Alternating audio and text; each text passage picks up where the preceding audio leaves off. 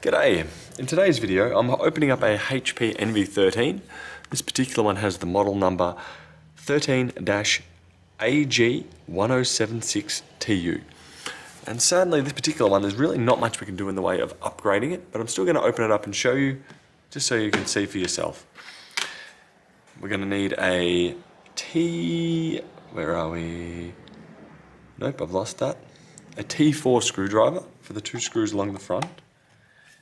And then you're going to need a pair of tweezers to lift up the silicone plastic feet that are on here.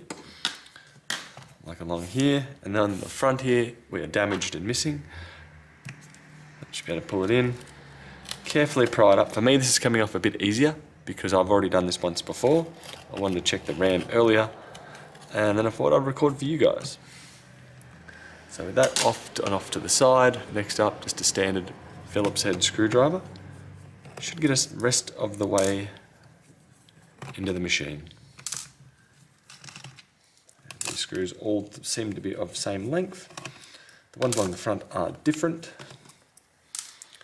So we also have two along the front here. There we go.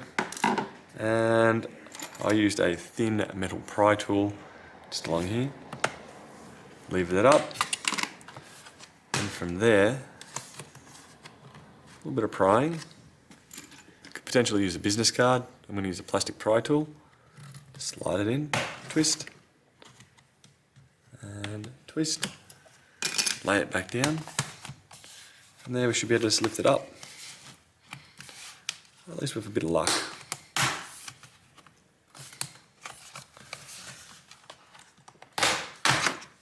There we go. Now we're in. As you can see from here, we don't really have much in the way of upgradability. Sadly, what we can really upgrade is the SSD here. You'll be able to use a NVMe SSD on this one as we're using a 10th gen Intel processor in here. You can potentially upgrade your Wi-Fi card over here.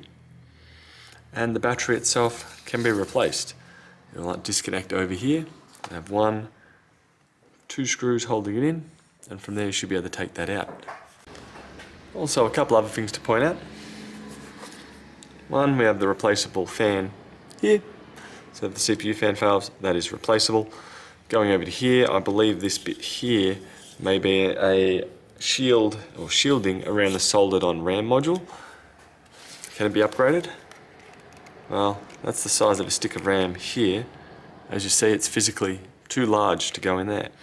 So this has got soldered on RAM that does look to be unupgradable. Also another thing to note, if we go over to this side here, we have the power jack, and this particular one is removable or replaceable if damaged. Can't quite see where it's going down here. This doesn't look to be the connection for it. But being that this isn't soldered in, where are we? We are snaking our way under here. And a feeling it's connecting to the board underneath the hinge here. So with that one, you could potentially replace that if you do damage it. Anyway, there's really not much more to it to point out apart from that. So if we put the back cover back on, should just sit it on top, push down, click, crunch into place.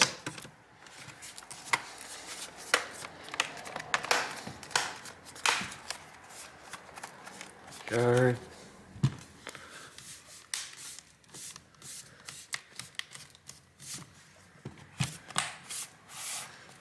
Go. Next up, put some screws into it. Just remember, larger ones go at the back, smaller Phillips head screws go at the front, and T4 screws go along the very front. So sadly this one, you've got 8 gig of RAM in it. That is not upgradable. It is what you've purchased it at.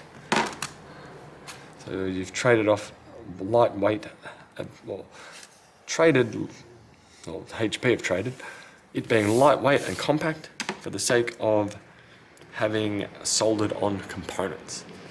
Luckily the storage is still upgradable if needed. Putting the wrong screws in the wrong place there. These smaller screws here go in here.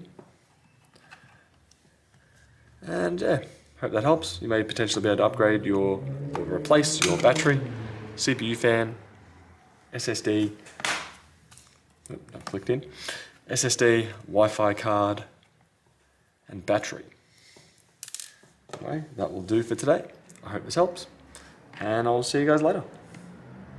Bye.